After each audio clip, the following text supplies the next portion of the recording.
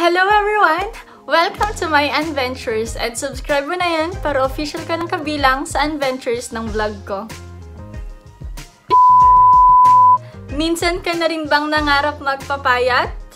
Nagsubok, naghirap, at nag-give up? Well, this video is perfect for you.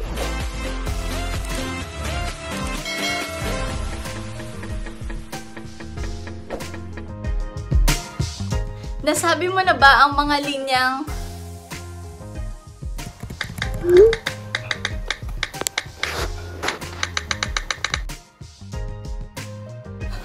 o naranasan mo na rin bang pumunta sa gym? Eh yung kumain ng gulay at karne lang. O ang mag-exercise sa bahay? But after all, hindi ka pa rin pumapayat.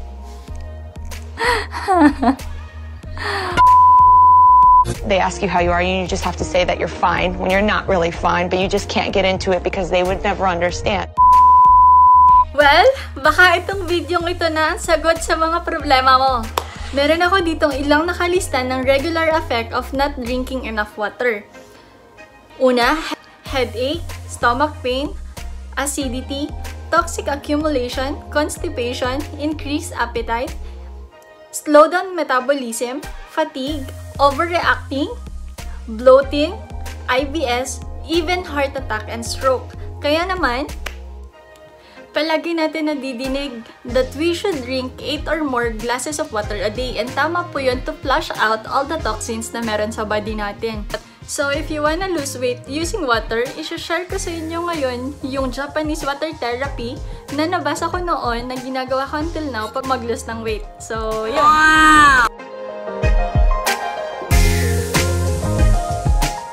First question, can drinking water really help you to lose weight? The answer po is yes. It cleans our body of waste and it acts as our appetite suppressant. Another thing, drinking water will slow our digestion.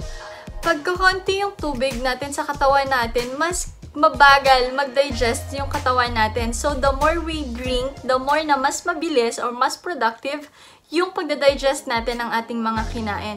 Question number 2. When is the best time to drink water to lose weight? Number 1, pagkagising natin sa umaga because it cleans our body organs and it energizes our body.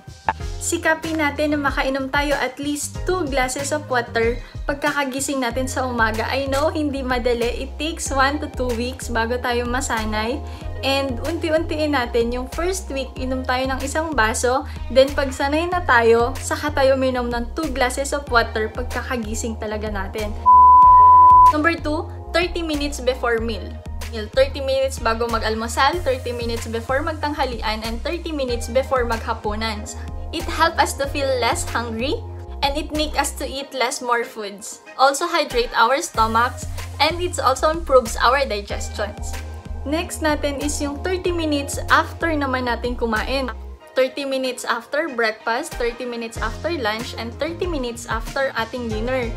And i-avoid natin uminom ng malamig na tubig at i-avoid natin uminom ng tubig while we are eating or right after our meal. Next is when we feel hungry in between of our meals or yung alam natin na merienda time.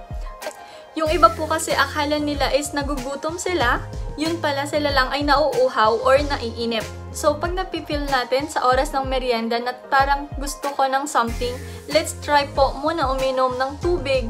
Then, after 10 to 15 minutes at gutom pa din tayo, saka tayo dun kumain. And last po, 1 hour before our bedtime because it replenishes fluid loss while we sleep. And kung makakaya na natin uminom ng tubig na oras-oras, mas maganda po iyon, no? Mas okay po siya. So,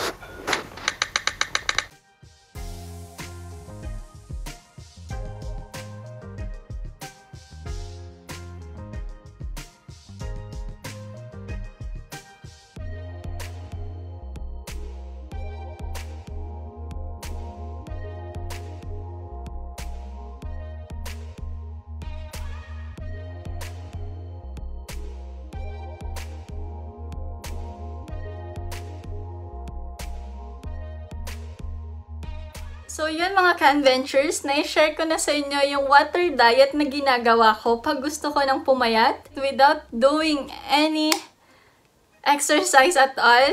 No, just only tubig. Tubig lang. Yes, and yun, that's it. I hope you guys like it. And please like, share, comment, and subscribe. And don't forget to click the bell button para update kayo sa next vlog ko. Salamat and God bless you all.